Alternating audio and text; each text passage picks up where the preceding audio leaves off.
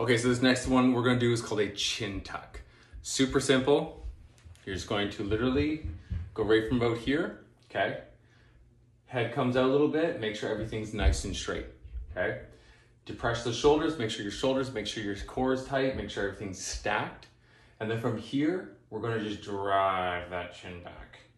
Like think of somebody's putting something in your face and it's nasty, it's stank, and you're just like, ugh. But when you do it, make sure you're not arching your back, okay? Everything stays tight, out, make sure everything's straight, and just squeeze that double chin the best you can. And you should feel some in your mid back, even the little base of the neck. And that's a chin tuck.